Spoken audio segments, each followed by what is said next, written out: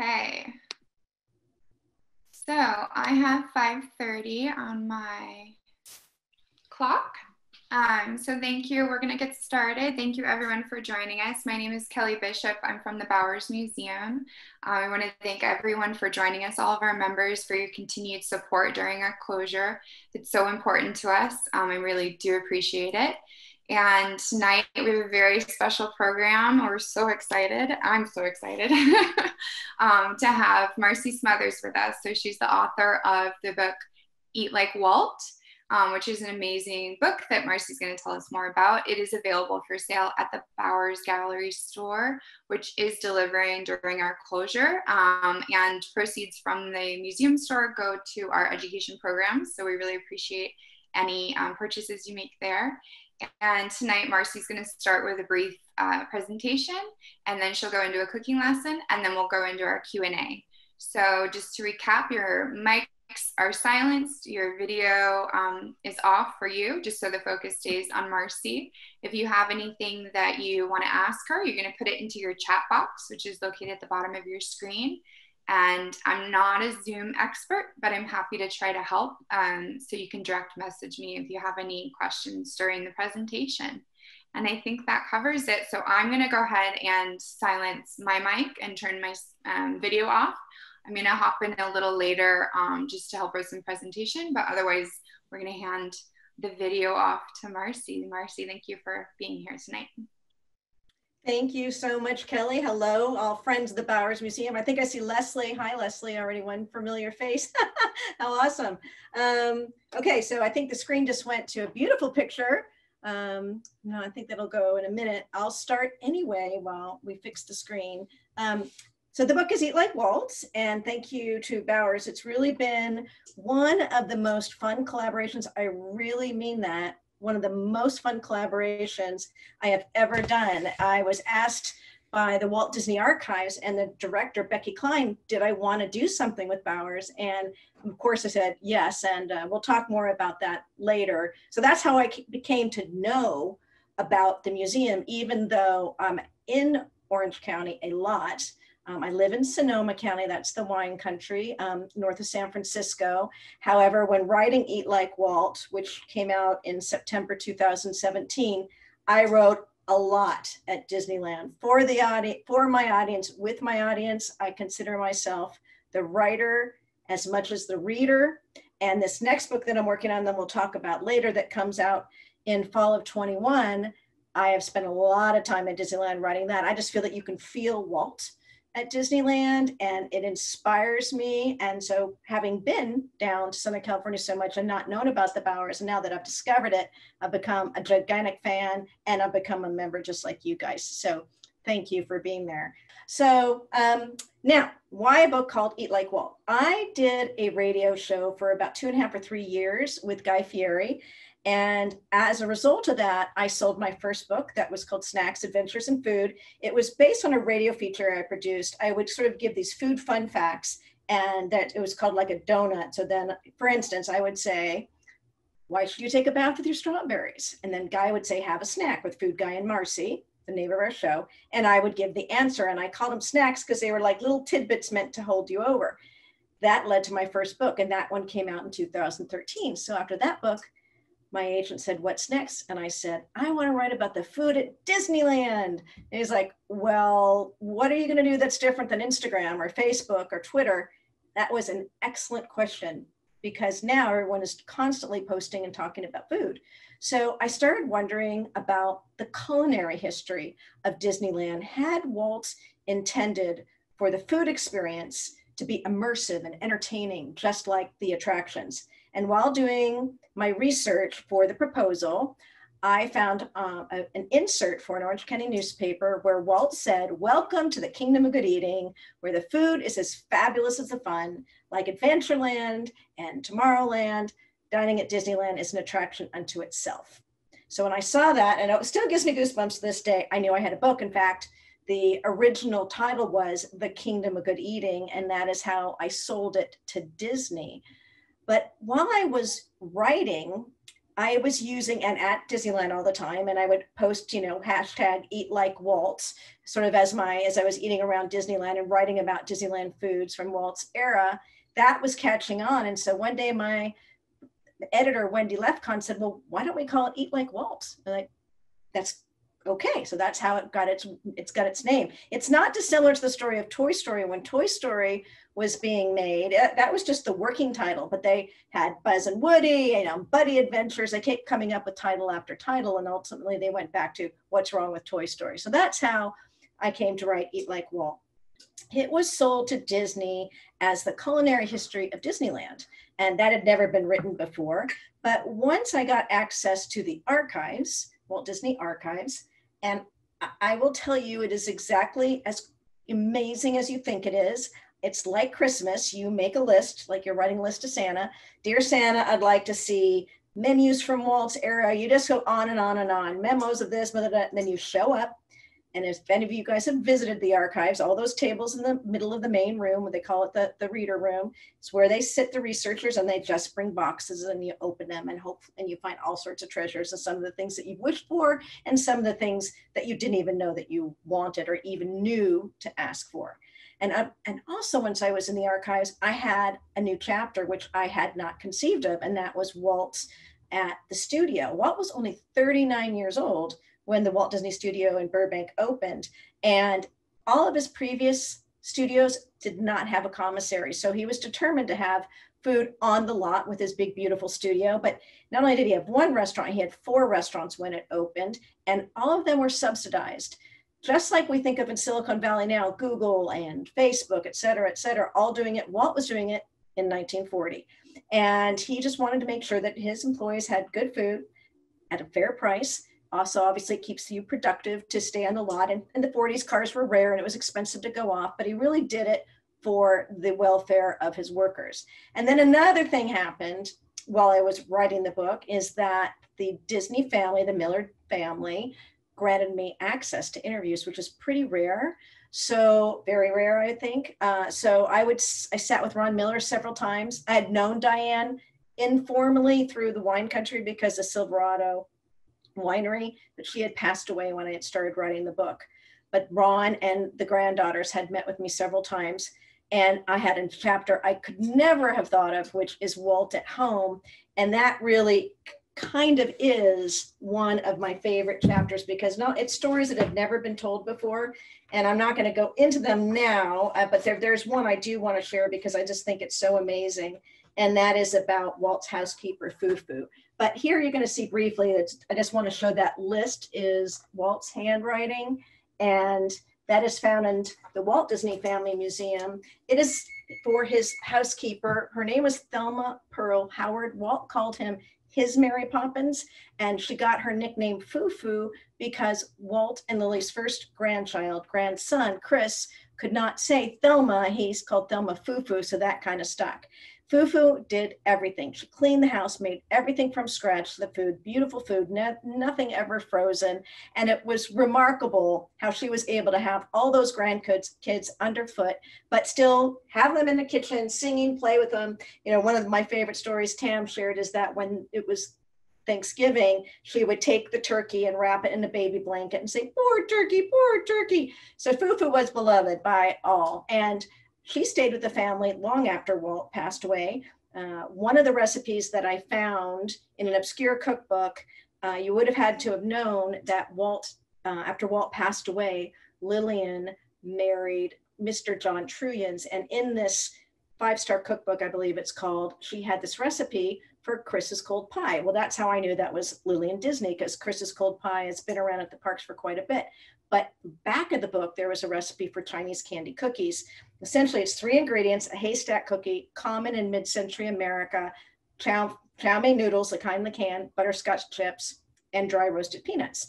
So when I went to my computer and started Googling Walt Disney butterscotch these cookies, nothing came up. So I knew that it was really pretty much unknown. Very excited about that discovery. That recipe is in the book, of course, which is a history book, by the way, with recipes. It's not a cookbook. And it's also, you can get it as my gift to you at eatlikewalt.com. So I made those cookies the first time that I met with Ron and Jenny up here in in Napa. And when Jenny saw the cookies, she started crying and she said, "You made my grandpa's cookies, you know," and still makes me cry. And then she went on to explain that Fufu made those cookies for the family long after Walt passed away, and they were always available in the cookie jar in the Disney family home kitchen. Walt, and then later Lily, gifted Fufu stock every Christmas and every birthday. And when she retired, she'd worked for the family for 30 years. And Diane and she would exchange Christmas cards. And after a while, Diane noticed that she was no longer getting Christmas cards from Thelma. Fufu, Walt's Mary Poppins, a family member really. So she searched for her and found her in a shabby nursing ward, sharing a room with both men and women. She moved her at her expense to the motion picture home in Calabasas, private room, garden view, sent her roses every week, visited her often. And when Fufu passed away, she was worth $9 million. And that's because she perceived cashing the stock from Walt as being disloyal. She did buy a house for her developmentally disabled son and a few modest things for herself. And so then the Miller family helped to establish the Thelma Pearl Howard Foundation. It still exists in Los Angeles, and it is to help children with underprivileged, at-risk children have access to the arts. So Fufu was very, very special. And now we're going to move on to Disneyland and the recipe for tonight. I think before I start, I'm going to ask Kelly to show that first image of the Chicken of the Sea Pirate Ship restaurant. That's the Chicken of the Sea Pirate Ship restaurant that existed at Disneyland on opening day. The restaurant wasn't ready, but the deck was, and so you could play on it. It stood or sailed, if you will, roughly where Dumbo flies today. And this is a perfect example of how much energy, work, time, resources, Imagineers Walt Disney put into the eating experience at Disneyland. Every single restaurant at Disneyland, no exceptions, when it opened in 1955, were leased. Walt did not have the time, the experience, or the bandwidth to run what he called feeding operations. So this is an example of a restaurant that was leased to Chicken of the Sea, yet Walt, worked with his designers to make this absolutely beautiful ship for that dining experience. The next slide, let's show the mast, the Chicken of the Sea mast, please, Kelly, in the black and white. Thank you. Most of this boat, or a lot of the boat, was built at the studio in Burbank, like so many of the attractions were at Disneyland. And this is Mark Davis did this, the Disney legend, Mark Davis, Chicken of the Sea. And so it's interesting, there was this really kind of a very big, I don't want to call it fight, but there was two tuna companies in America that really wanted this chance to have a restaurant at Disneyland, Chicken of the Sea and Starkist. Chicken of the Sea ended up winning, and it's mostly because the blonde mermaid was considered very Disney-esque and fit into the theme of Disneyland the best. And so there is our Chicken of the Sea. And then the next slide, please, maybe underneath it, the galley with, please. So it was thank you. So what's interesting is over time, they got better at theming the food. In the beginning, it was, you can see there's clam chowder, that's good. The tuna burger that we're gonna make, but roast beef sandwiches and meatball sandwiches. And, they didn't have a lot of seafood in the beginning when they first opened, but then the restaurant opened, which was below deck. But over time, it became more and more representative of a seafood type of restaurant. Thank you very much. That's all we need, Kelly. So the reason I chose this recipe is because I think it's really easy to do in quarantine, SIP, shelter in place, shelter at home, all of those. And it is most people, I don't remember this at all. I don't remember that restaurant, and I don't remember this tuna burger from memory, which is really interesting because at Disneyland, that tends to be, and that's one of the ways I sold the book, the first two questions that people ask when you're going to Disneyland is what's your favorite food and what's your favorite ride or attraction, as we should say. My friend Leslie that is here and a member of the Bowers, I'm sure she would say ice cream. Leslie, I'm not sure what she would say is her favorite attraction, and food memories are so inextricably bound with Disneyland, whether they be from your childhood back in the day or what you had last week. And one of my favorite stories about that are the corn dogs, when the recipe was changed from the off-the-shelf batter corn dog that they had used at Disneyland forever, off the shelf batter, add water, mix it, make the corn dog. They rolled out kind of a fancier version. A friend of mine actually developed the recipe in the 90s. And they had more complaints at City Hall that day than they'd had in years. And people came into City Hall and said, where's the corn dog I grew up with? The corn dog doesn't taste like I remember it. That's not Disneyland's corn dog. So the next day or so, they went back to the original off the shelf, dry batter, add water, corn dog. And I love that story as an example of how one tends to associate memories in Disneyland. So for many, many people, and I hope a lot of you out there, the tuna burger from the Chicken of the Sea Pirate Ship restaurant was one of your favorites. Again, recipe, thank you, Kelly, will be available to you. She has it now, there it is, or you'll be able to get it later. So you start with your 6.5 can tuna, which I have ready here. And you add the rest of 2 tablespoons of mayonnaise. And you have a teaspoon of lemon juice, and my cute Donald Duck. And let's see, we have a quarter cup of chopped celery. And we have a tablespoon of chopped onions in Mickey. See how cute these are? I try not to collect too many things because it's just too many things, but I'm gifted a lot of the Disney cookware, and it makes me happy to cook with it. So that's essentially the tuna mixture, and we're mix that. Now there's something here that I write about in Eat Like Walt. There were several recipes through the years. This is what I consider the original recipe from 1956. There's several, their variations are very small and very subtle, and any of them will work. And the original recipe calls for a triple burger. So you would take a bun that's not cut, slice it in 3 so that you could have that middle layer. I don't have those buns, and we're working with what we can right now. So I just tend to use regular hamburger buns, which is what we're going to do today. And then the dressing is just a super simple Thousand Island or red sauce. And that's I'm looking at my notes, just even though I know you have it there. It is 2 tablespoons of ketchup and another tablespoon of mayonnaise. So we got Mickey. I matched the red ketchup for the red Mickey for you.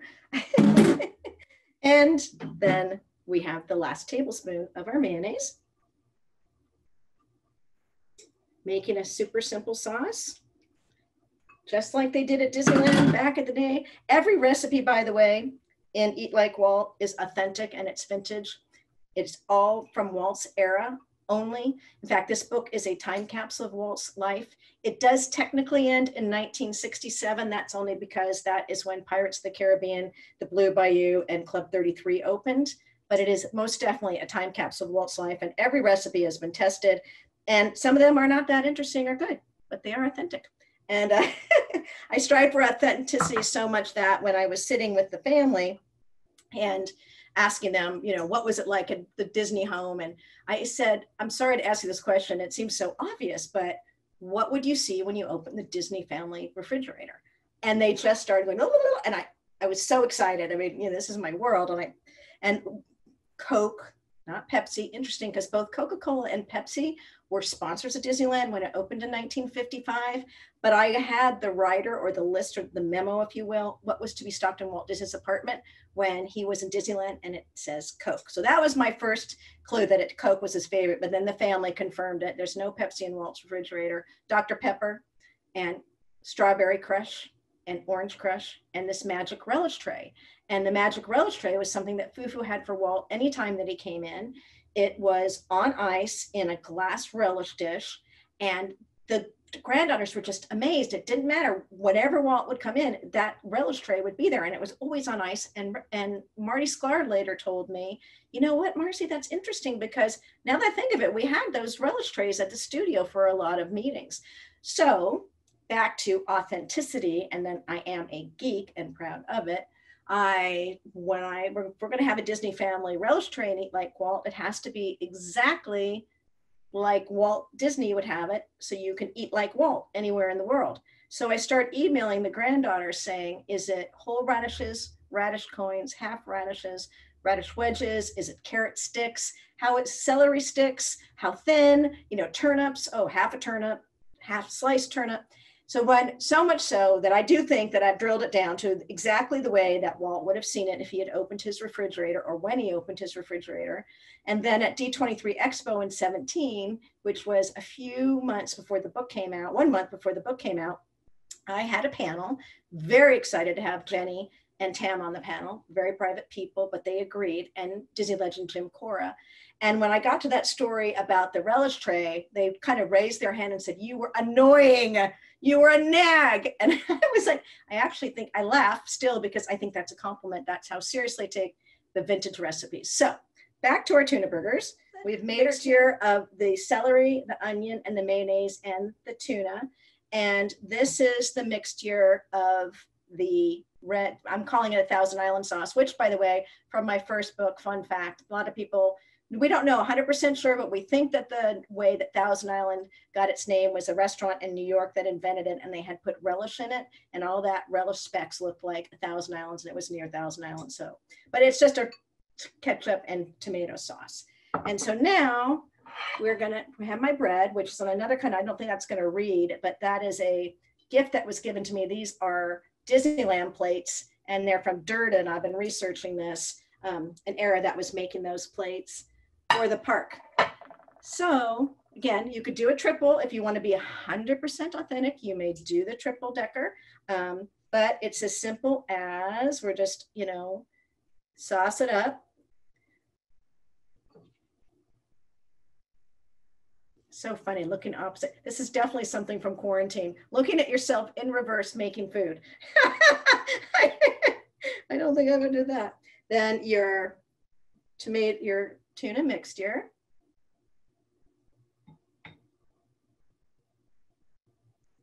And then the secret ingredient, the pickles.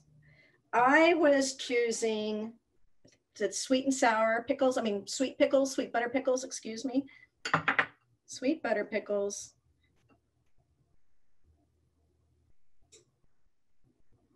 Put it on top. You wrap it in foil, and it goes in the oven for about 15 minutes at 375. So that's going in the oven.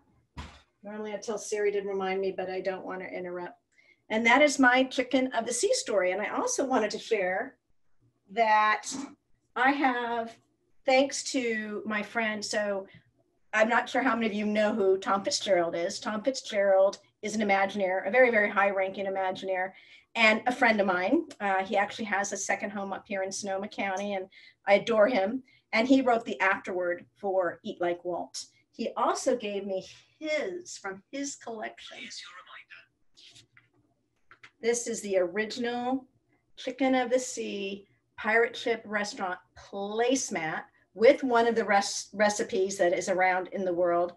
You can see Disneyland, and I think that is really, really cool. Like, again, as I said, I don't collect a lot of things, but that is something that I treasure. And I also wanted to point out, all I had here today was Starkist, but that shows you another level of how geeky I am, because when I was writing the book and I had read in the memos to Walt and to Roy about Chicken of the Sea and Starkist, I thought, oh, Charlie Tuna would be a cool mascot to be at Disneyland. So I found out, wait a minute, no, Charlie Tuna did not exist in 1955. All they had was Starkist. And as I mentioned earlier, Chicken of the Sea had their beautiful blonde mermaid, and that is one of the main reasons why Chicken of the Sea won out.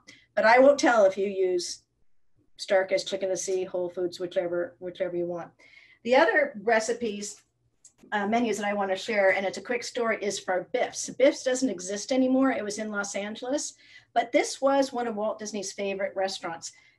There is an entire, well, there's not a chapter, there's a devoted kind of area for all the restaurants that Walt went to when he wasn't eating at home, which he ate at almost every night. He was not a Hollywood guy. He eschewed kind of the big parties and red carpet premieres. He ate often with Lillian, on a TV tray in front of the television, and she wanted to watch television. They did that. You know, when the kids were little, they ate dinner, you know, together as a family almost every night. As we probably know, any of us that are here that are big Walt Disney fans, he was a tremendous, tremendous family man. Well, at Biff's, he called those potatoes done right and asked Thelma Fufu to go to Biff's and sit at the counter and not leave until she could figure out how to make those hash browns just like Biff's did. And so she did as her boss told her to do. She decided they weren't hash browns, they were home fries, but whatever, he's the boss. And she came back and she started making essentially the same recipe, but now she told Walt, these are Biff's potatoes, and he was much happier. And what I was going to say about all the different restaurants, there are some, of course, that are still open, Smokehouse and Tam O'Shanter being two of the big ones that we can still visit today that where Walt went. This is an example of collaboration with the Walt Disney Archives. And again, I'm so honored to be with Bowers and that they were chosen for this amazing exhibit. The Walt Disney Archives, I said, well, can you tell me where Walt ate when he wasn't eating at the studio? It took 2 archivists a week to go through Walt's desk diaries, every single one. And they compiled a list of where Walt went and how many times he ate there. And that's much information, that's a lot of information. And it was so much so I couldn't fit it into the book. It came kind of at the end of the book writing process, but I do have a list of the restaurants in that book and what the ones that are no longer open, such as Biff's, and the ones that you can still visit. The other, I have a really cool from another friend of mine, Tahitian Terrace. Love that restaurant. If I could do some pop-ups, I would be doing restaurant pop-ups. You don't want to get me started on all the Disneyland vintage restaurant pop-ups I'd love to do, but yeah, the Tahitian Terrace now in the Tropical Hideaway, they've done one before that was kind of a private event, but yeah, bring back the fire dancers, bring back the authentic food, you know, do them kind of late at night and off times. Who wants to go? Raise your hand. And then a treasured one from 1940, Walt Disney's Studio Restaurant.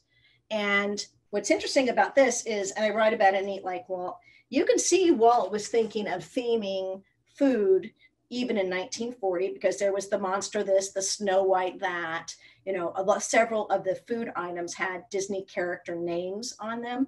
And something else that's really interesting is that the Monte Cristo sandwich is on the 1940 studio menu.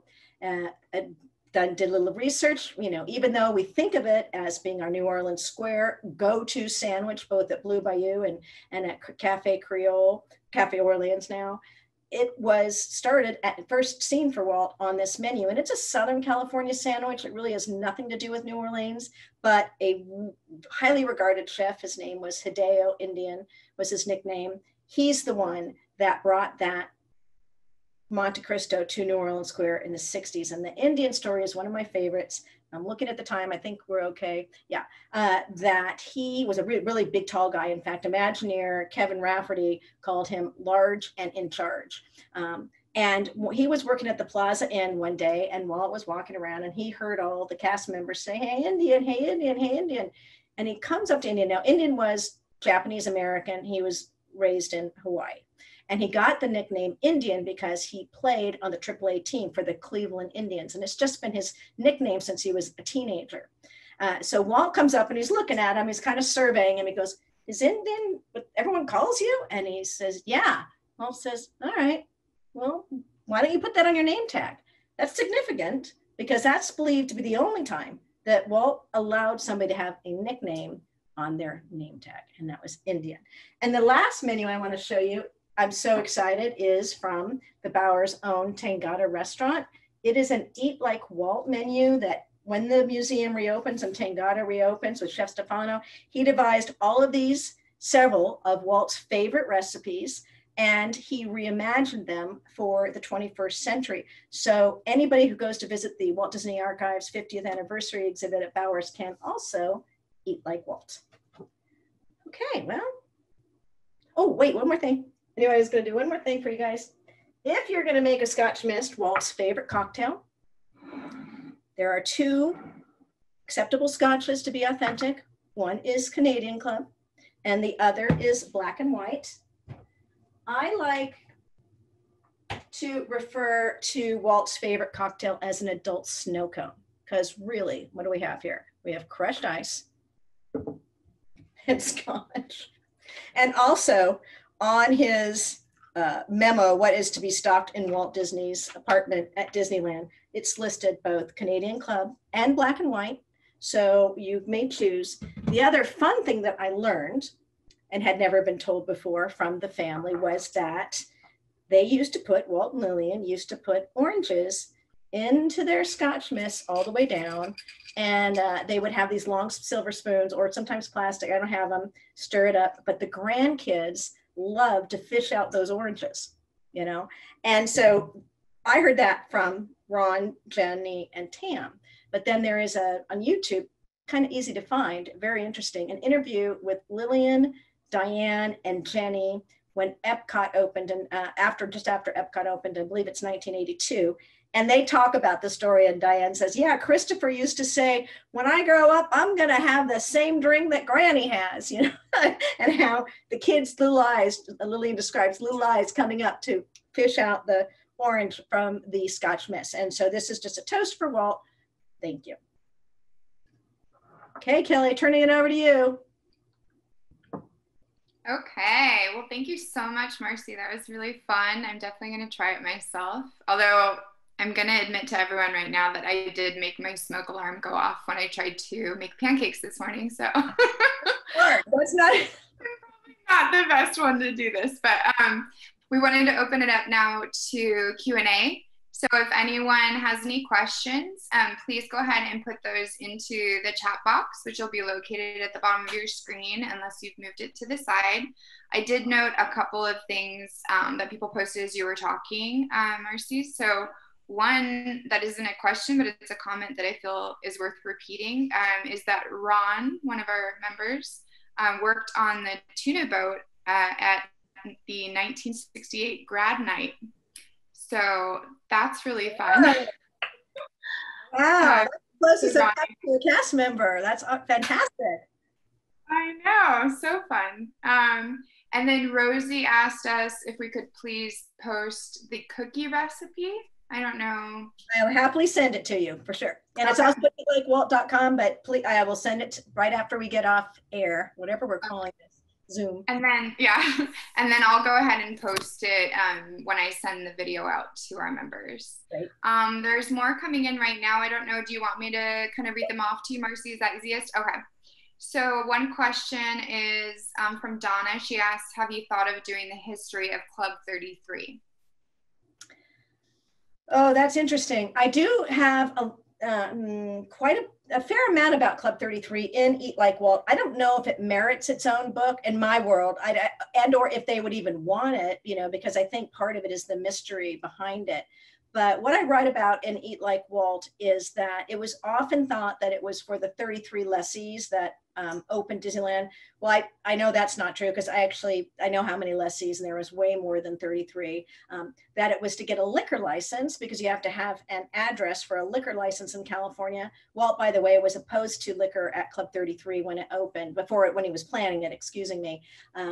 But pretty soon he realized, and he did like his cocktails, that, you know, he wanted to entertain people. As a side note, it's kind of fun. He had something before Club 33. It was called the Hideout.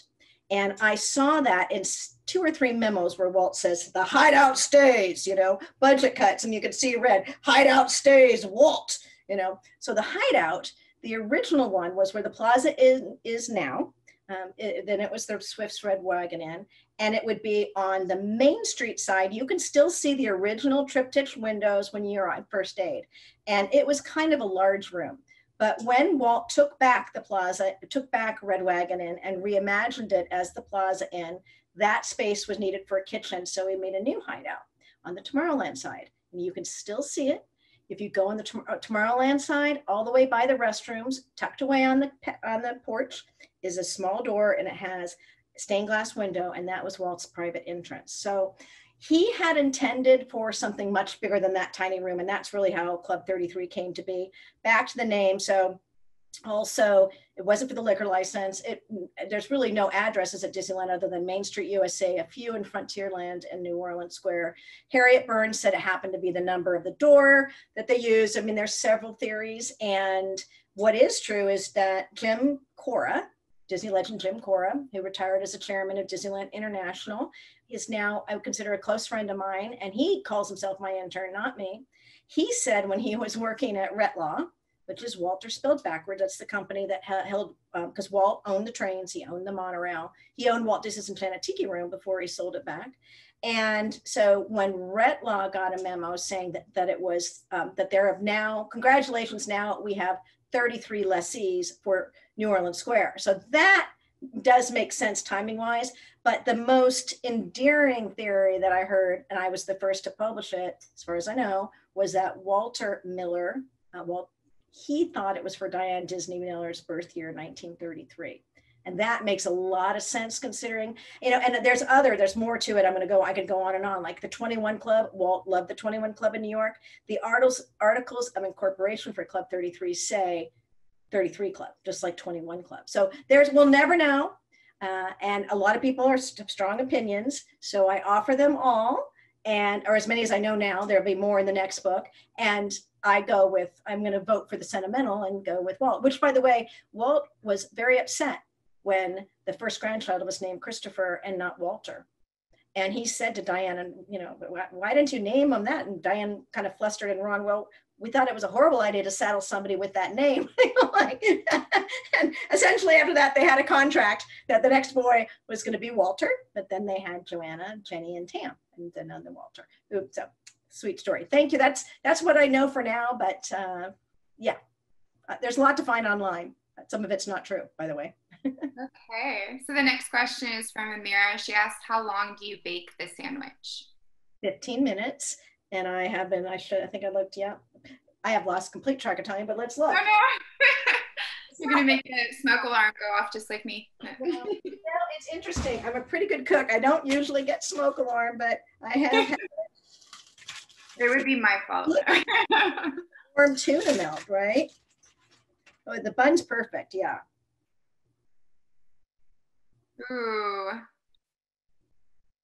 That does good. I'm gonna speak for everyone on that. Nice and, it's very toasty. That's the thing. It's toasty. And these cheap hamburger buns, all the preservatives make toasty.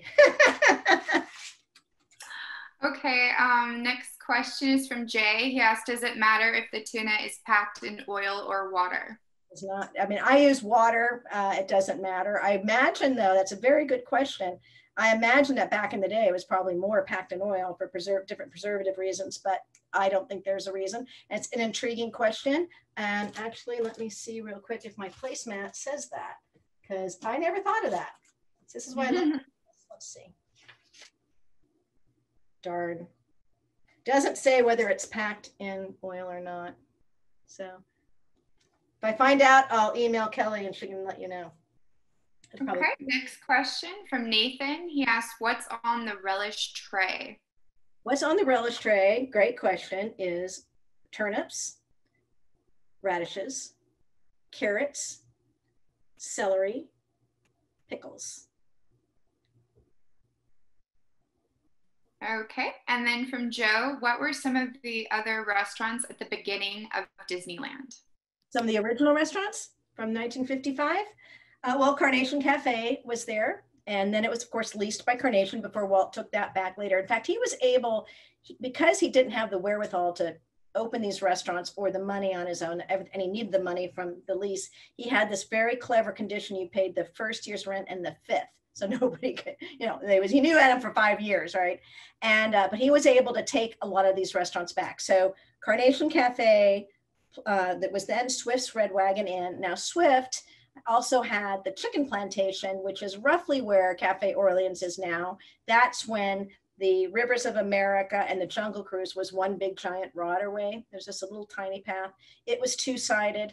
What is the Pavilion, which is now Jolly Holiday, that was there, also two-sided, and you could come in or out from the Adventureland side, or you could come in from the Main Street USA side. What was at Tomorrowland that barely got that open, there was the Space Bar and that, the yacht bar, which had submarine sandwiches, but those are gone. In Frontierland, there was the Frito, Casa de Fritos, and our Frito house is, like Ron referred to it as tuna boat. Frida House, Doolin was an amazing guy. Mr. Doolin basically saw Fritos being made in Mexico on a street. He bought the patent from the dude, like these extruded corn chips in Mexico, came to California in his mother's garage, which I think that is a book because, I mean, wasn't the, Macintosh was invented in a garage. And he figured out how to make Fritos. And so that's kind of made him a big deal. He also invented and got the patent for the tortilla, the cup, the fried tortilla cup.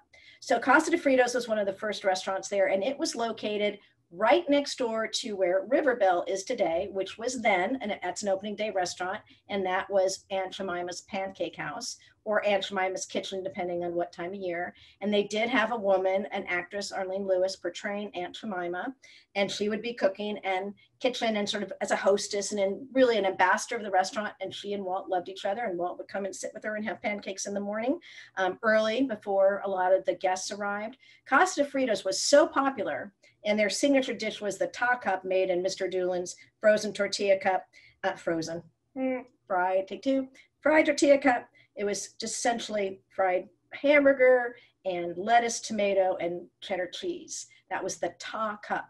I searched for the ta cup recipe. I have one picture of it in Eat Like Walt. Couldn't find it. It's one of the 3 recipes that I had to reimagine myself was the ta cup because I thought it was really important. So then they moved over to where Rancho Zocalo is today in 1956 because they needed a lot more room because they were that little restaurant, little slice right next to what is Riverbell today.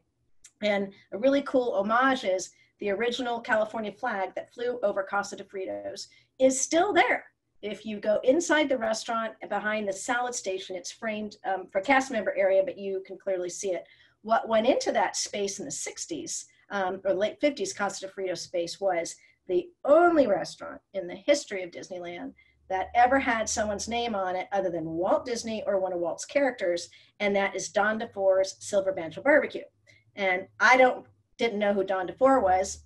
Find out he had big shows, Hazel and Ozzie and Harriet.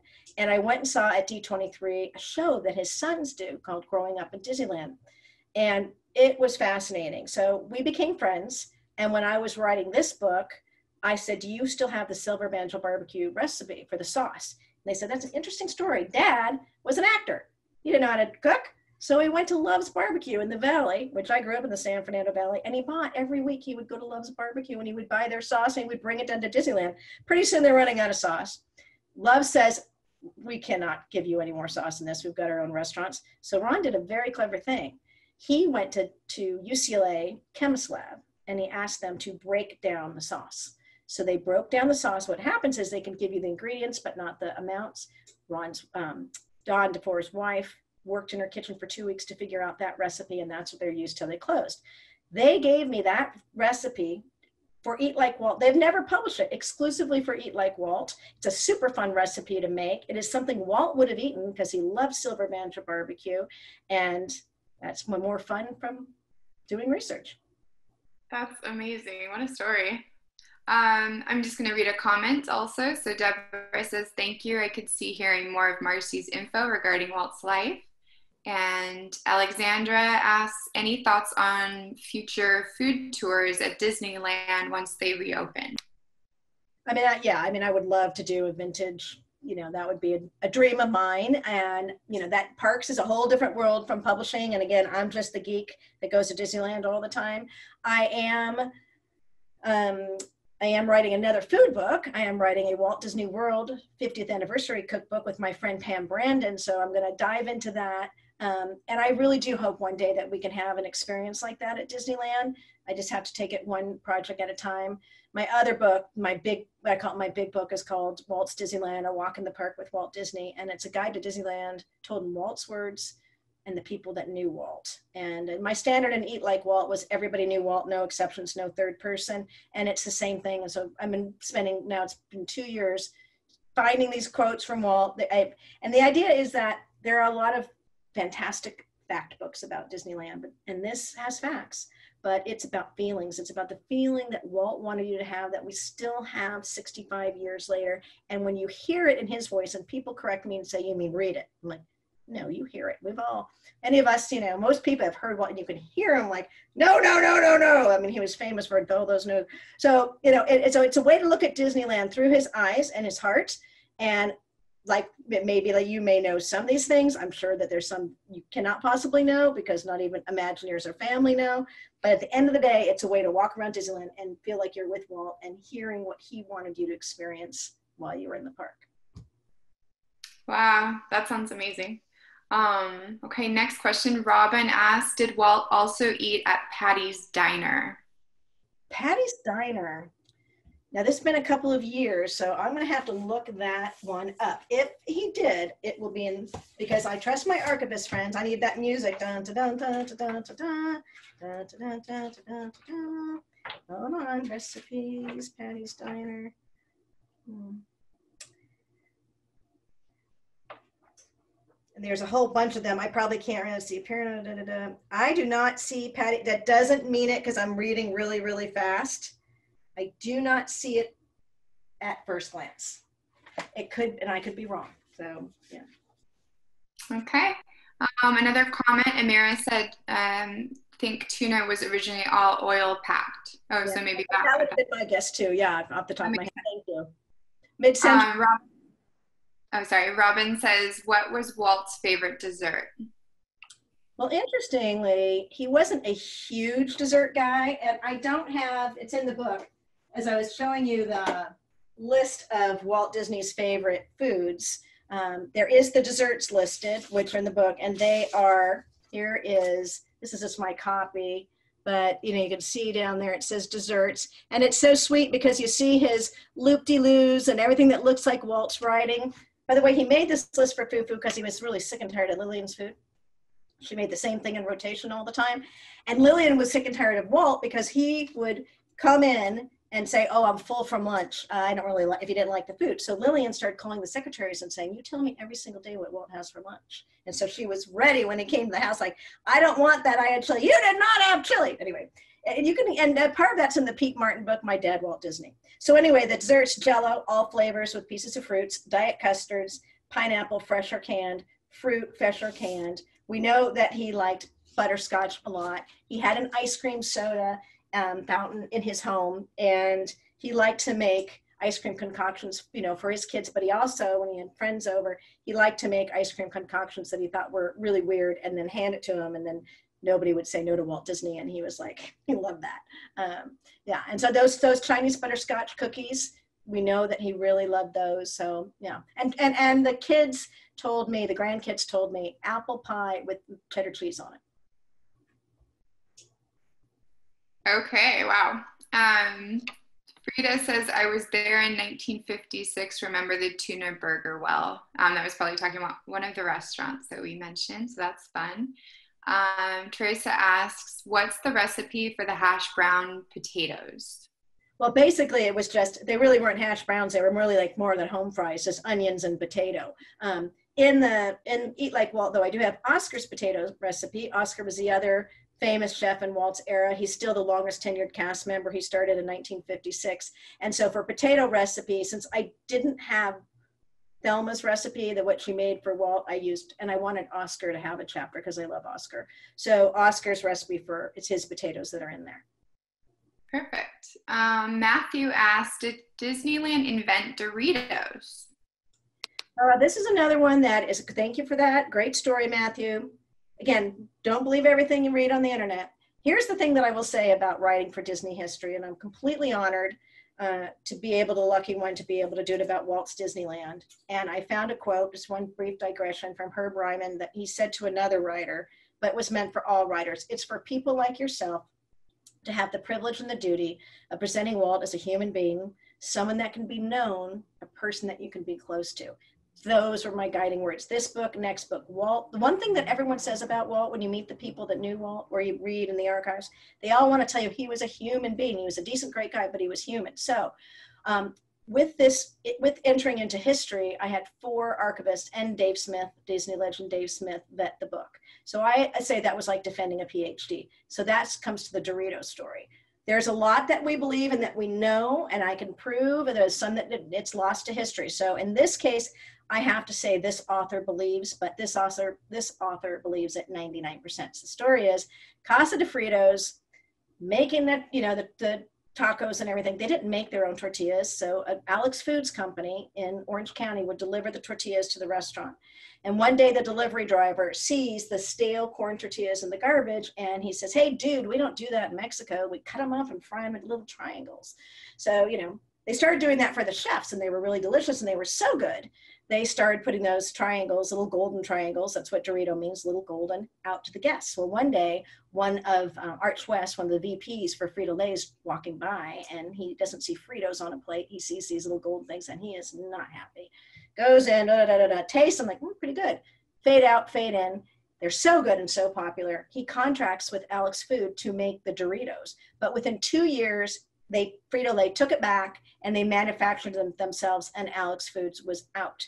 Now, the thing is, the geek is like, little golden things, but they're orange.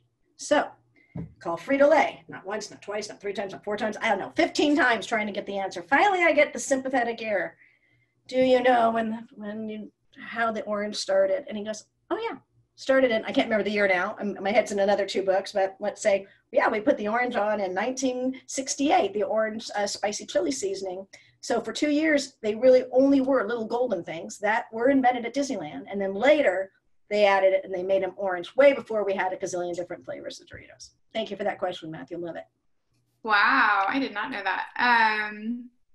So Pamela just says Patty Stanner. Wow, that takes me back 40 years. So more memories for folks. And then Donna asks, did you find out about the pancake races down Main Street? I sure did. And that is an interesting thing too, because, you sell a book based on the food of Disneyland and the culinary history. And, there's only so much of that stuff that you can find before you have access to the archives. But I did find in the archives this photograph. And I remember freezing, and then Becky Klein had written an article about it. So it wasn't really unknown, but it was certainly unknown to me. And the pancake races started. They didn't have, when Disneyland opened, they did not have a lot of money for pageantry or for parades, that was very limited. So this gentleman had this idea about adopting the pancake races, which were happening in Liberal, Kansas. And it really goes back to something from the year 500, when in England, this woman, legend goes, was using up the last of her fats and making pancakes before Lent. And then the shriving bells rang. And so she ran to church wearing her apron and with her skillet with her pancake in it. And everyone in church thought that was kind of funny. So they started these pancake races ever since then. Some person had figured out to bring them back to Liberal, Kansas. And then they brought them to Disneyland and had tied it in to Quaker Oats and Aunt Jemima's pancake house. And so here was the idea. The contestants would wear their aprons. You had to wear aprons and their saddle shoes down Main Street, and they had to flip the pancake over a ribbon that is as high as a regulation men's volleyball net 4 times up and down Main Street, USA. And the first one there wins the prize. And so Aileen Lewis, who was Aunt Jemima, played the character of Aunt Jemima, was a judge. Clarence Nash, the voice of Donald Duck. And yes, it was a real thing for several years. And yes, I want to bring them back. I have nothing to do with the parks. I'm just the writer, but storyteller. I have nothing to do, but if we could have pancake races, but please, I'm sorry, Kelly, I'm not going to ask you to make the pancakes. I mean, something to think about for the Bowers programming when we get to reopen. Yeah. Are you just going to make the pancakes? I don't want burned ones. Yeah. And then we just have one more comment from Astari. Says, amazing Dorito story, Marcy. Thank you so much. I think that's all of our questions, and we're just about 5 minutes before we're supposed to end anyway. So unless there's other questions, I think we're good to wrap it there. Thank you so much, Marcy. I really, really appreciate it. We couldn't do these series without the generosity of our speakers. So thank you, thank you, thank you. It's appreciated. To all of our members, thank you so much for joining us tonight. We are working on archiving all of our past Friends of the Bowers live stream video, and I will be releasing a few of those this week that have already passed. And next week we have Alzheimer's OC to give us a talk on caring for the caregiver during quarantine. So really important topic. We hope you all can join us. We're getting a flood of thank yous. So I'll just say from the whole group, Marcy, thank you so much again. I can see them. Thank you all. And I really look forward to seeing everybody at the Bowers when the time is just right. Awesome. And one more reminder, we are selling Marcy's book, Eat Like Walt, on the Bowers Gallery store. It's at shop.bowers.org, and proceeds go to benefit our education programs at the Bowers. So thank you so much for all of your continued support. Thank you, Marcy. And we'll end it there. Have a great night, everybody. Nice. Thank you. Eat like Walt. Bye-bye. Eat like Walt. Cheers, Walt. Cheers.